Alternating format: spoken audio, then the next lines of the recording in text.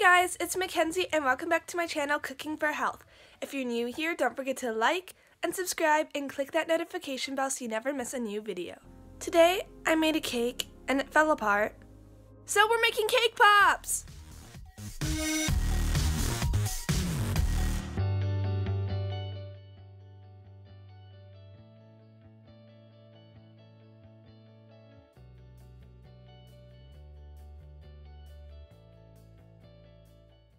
For this recipe, you will need chocolate chips.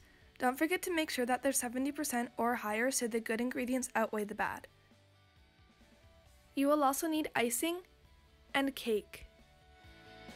I use chocolate cake and chocolate icing, but you can use whatever kind of cake and icing you would like. I will be leaving a link in the description box down below to my gluten-free, dairy-free, and refined sugar-free chocolate cake recipe. And in that video, you can also find out how to make dairy-free and refined sugar-free chocolate icing. You will also need treat sticks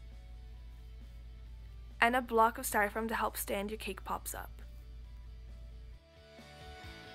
We are going to start by breaking our cake up into little tiny fine crumbs in our mixing bowl.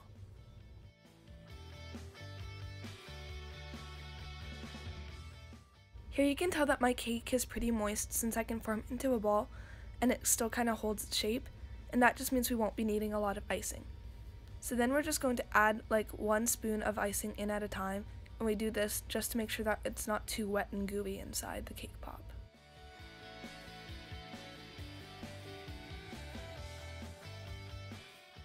You'll know when you've added enough icing when your mixture can form a ball and it holds its shape pretty well, but it's also still crumbly at the same time. I only ended up needing 2 spoonfuls of icing, but that's because I had a really moist cake to begin with. You might need more or less icing depending on how moist your cake is. Here I have melted my chocolate in the microwave, and now I'm just going to take some of my cake mixture and roll it into a little ball about the size of a ping pong ball, and then I'm going to dip my treat stick in some of the chocolate and just poke that in and put it on the baking sheet, and then I'm just going to repeat this process with the rest of my cake mixture.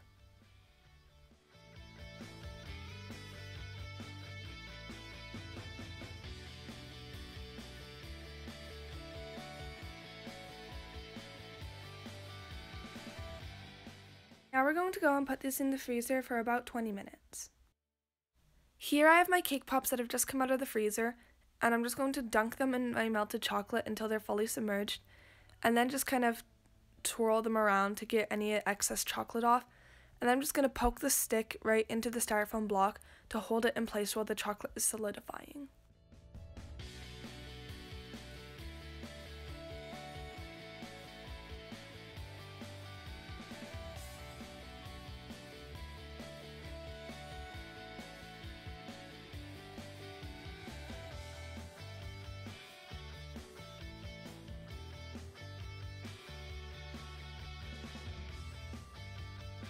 The moment of truth.